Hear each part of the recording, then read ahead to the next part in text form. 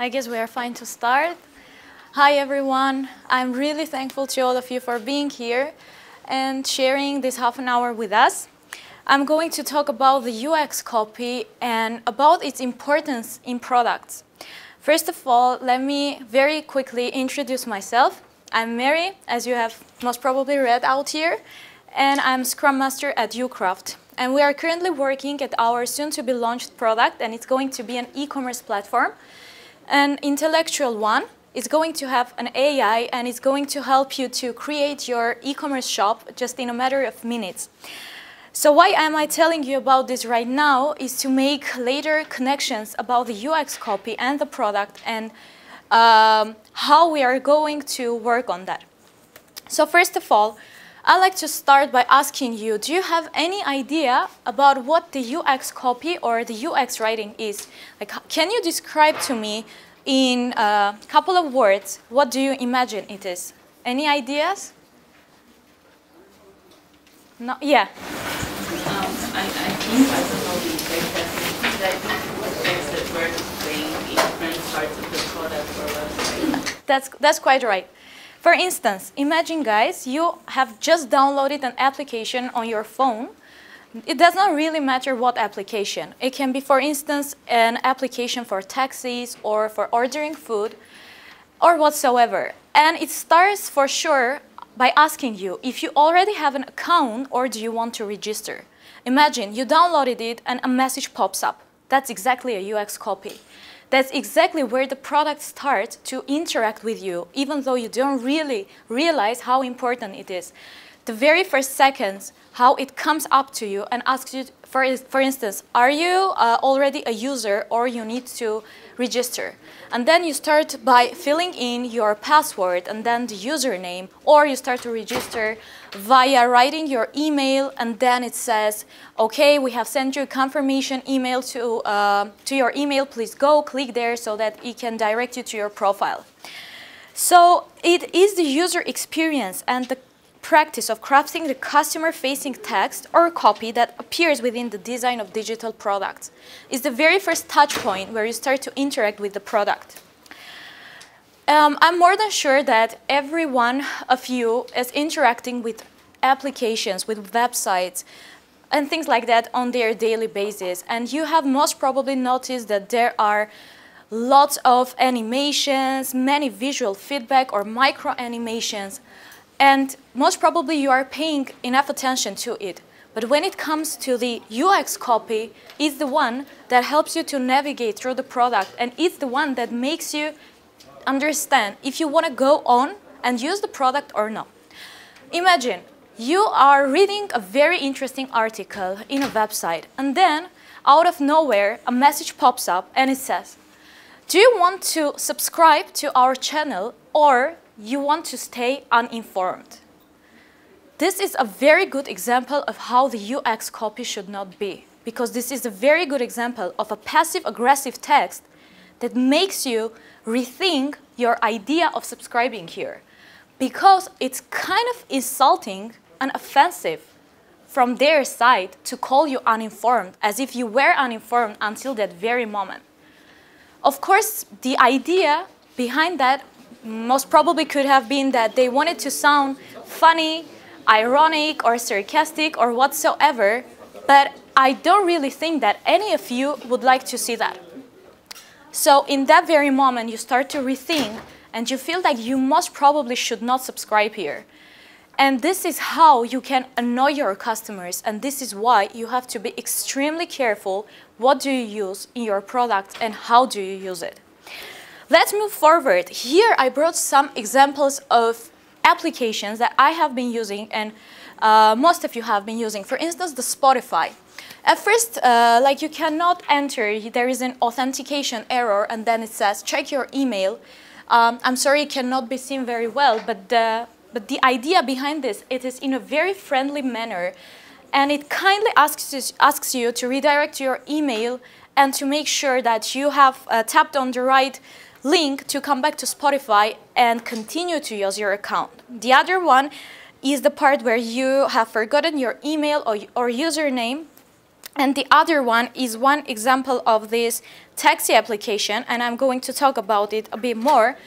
I have tried to order a taxi in the area of Armenia, and it says, our delivery services are not yet available in this area. And then it brings another button which says, send to another area. First of all, this may seem just a very simple text which says, our delivery services are not yet available. But if you go a little bit deeper, you understand the positive touch that they added to this little message which says, are not yet available, which subconsciously lets you think that maybe sometime later, if you start to use this application once more, it can be available. Also, it brings another suggestion which says to send to another area. Just in case you think that it's not working here, if you want to test something or if you want to try something, you can do that in completely different area. So it gives you the chance as well. If you start to read about the UX copy, it's just a huge world that brings so many ideas, so many do's and don'ts, that most of them are probably true and most of them are probably right. And of course, you have to take into account in what product you are working. But here are the 3 basic things that you have to do in order to keep it very smooth, very reachable, and very helpful to your users, because you have to always keep in your mind that it's the very first touch point of you interacting with your user. Imagine you have done a very great job in designing the product. It's really awesome. The colors, the interface, everything, the functionality. But the UX copy, like the part which the user sees actually, is not good. Believe me, they are going to leave it. They are going to ditch the application and they are going, or the website, and they are going to look for a new one. So let's have a look what the 3S criteria basically means. The first one says it should be clear. The second one says it should be concise, and finally consistent. I don't want to read this out loud for you because I'm going to bring a deeper example about this, and let's start from the clear one. So let's have a look at these 3 examples. The first one, it says failure, and then it says an authentication error has occurred, and then the second one says sign-in error. You entered an incorrect password. Let's imagine that we are not very technical and we are using the application. We try to log in and it says an authentication error has occurred. And at that very moment you start to think, what the hell does this even mean, an authentication error? How can it not authenticate me, or what's wrong with this? And then you don't know what to do. Most probably you will panic, or you will try to rewrite the password or the email, or you will go to the email to understand what's going wrong. So this means that this message is not clear at all. It gives you some information, but it does not say exactly what's wrong with it. Let's have a look at the second one, which says sign-in error. And then it says you entered an incorrect password. You don't have to be very technical to understand what an incorrect password means, right? You just understand that there was a mismatch when writing the password, and you immediately move forward and you start to write the new password, or you understand that you don't even remember the password, and then you have to make sure that you create a new one. In any case, this gives you like a very clear message of what went wrong and how can you make sure that it's done very well. The second one is to keep these UX copies very concise. What does that mean? Let's have a look at the examples, guys. The first one says, oops, we cannot find the hotels you were looking for at this time, and then comes the button which says, try again. And the second one is error, and then it says some text which cannot be understood very well, like failed booking engine, which also contains typos, and then comes bad request in brackets, multiple hotel results or no results, and then the button is pretty long and not very user-friendly, let's say, and it says click here to start over. So in the very first case, it says we couldn't find the hotels you were looking for at this time, which means that at this time we couldn't find it, and it's pretty concise, like we cannot find this time, which means that maybe they don't suggest the hotels that you were looking for, or something went wrong, or you should come back at some other time, because they do mention that at this very time they cannot find it. Meanwhile, the second one is not very well written at all because it contains typos, and then it's not professional at all. It feels like you are looking at a code because of these brackets and everything. And then you start to understand that you don't understand anything at all. And then it makes you just quit the application or the search engine or whatever you were using. And then there is this button which does not look nice at all because the text is already pretty long itself and it's not very nice to see that under, right? And here we have the consistent one, guys. We have been working at our upcoming product for such a long time, and we have came up with this idea that we have to create our tone of voice, that we have to understand how we want to reach our users, how we want to interact with them. Because as I've mentioned before, the design is pretty cool and the functionality as well. But what is this gap that you should fill in order to keep your users or to attract them? So we have came up with this idea that we want our voice to complement our visual design. We have done a pretty good research. We have done the visual design in a very good manner, and we want to keep it. And we want to complement it by using a very creative and very personalized text for our users. And the characteristics defining our voice are like empowering, trustworthy, bold, and fun. So basically all of these are positive characteristics, because if you want to interact with your users and you want to keep them, you have to keep this positive touch. And as you know, most probably, before the products are created, they are going through different stages, like research, design, the content strategy, and the active development, and everything. And right now, we are in the very part of this very fast-moving environment that we need to pay attention to the UX copy. And the Google started to make sure that they incorporate this part to their product development cycle. So they started from research, the design, and then the content strategy and the UX writing. Because they also firmly believe that that's the very touch point to the customers, and it's the one that can fill the gap between them. I want to bring a very personal example of mine where this UX copy helped me through my user navigation and in general how it can change the experience of people. So once I was out of Armenia and I just had in mind that I wanted to go and have a very long walk down the city center. And I opened, by accident, I was navigating through my phone and I by accident opened this app for the taxi. It's called Cabify. I don't know if you're acquainted with it. It's like Uber, like Yandex or Gigi, like one of them. It has a very good interface. It's pretty cute, the colors. It's really attractive.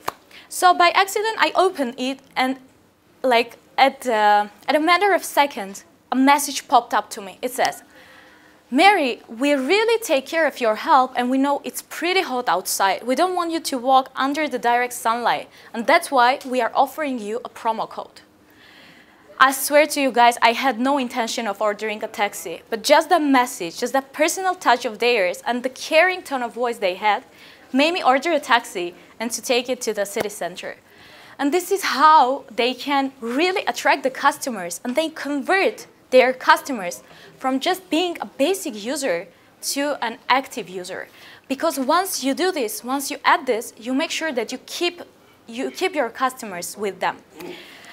So in order to make sure that your UX copy is done well, you have to make sure that all the information that you provide is not meant to manipulate your users to using your application or website, but rather to leading them and to making sure that they do the sign up and they do it with their will. And also, just a very small tip that always helps the applications or the websites to use your product is to add a human touch. The next example I want to bring is this example of Duolingo app. I bet many of you know about it or use it. And this is a very good example of how a mechanized little mascot can help you feel that you need to come back to the application. You need to use it once again. And you need to make sure that you follow all the steps, because all the time they pop up you notifications or messages saying, "Oh, it seems like you haven't been using our app for 2 days or for 3 days. You need to come and follow up with us. You need XPs to bring back," which means that the human touch that they added just helps you and leads you to using their app. So what I was trying to say during this presentation is once you start and dig deeper into the product, all the phases are very important, starting from the design to the active development to making sure that the functional is working very well. But you also have to make sure that whatever the user sees, besides the interface and besides the good functional, is that a very good, very grammatic, and very personalized text, because this is the one that's going to make sure that your users are staying with you. Because no matter how good or how well you provide the rest of the application or the website, once you pop up with this disrespectful type of messages, like the one that I brought you before, like you want to stay uninformed, this is not going to lead you anywhere. So I guess this was it, and we have some time for the questions. If you have some, I would be happy to hear you. Yeah. Thank you so much for the great presentation. Thank you. So I'm a QA DevOps engineer. So Yeah. It's not my job to do the UX analysis. At least it's not my primary job. Yeah. So do you know any quick tools that, for example, where I can upload the link of our website and the tool can scan that and say me some suggestions, like UX suggestions or something? To be honest, I don't know such a tool. But for instance, if you do a very short Google search, I bet they will appear to you, because right now it's developing in such rapid ways that I bet there are many tools, and you can just upload, and as you said, the text will appear for you. And of course, what you can do afterwards is just to make sure that the suggestion is what you were looking for. Yeah. Thank you so much. Thank you. A sub-question, like, Yeah. do you think that QA engineers have to be engaged more in this UX analysis, or it's just the UX team that has to do this job? Well, if you are asking me, then if you are willing to do so, because I know as a QA engineer, you most probably have so many things to do and you don't have some extra time to be there.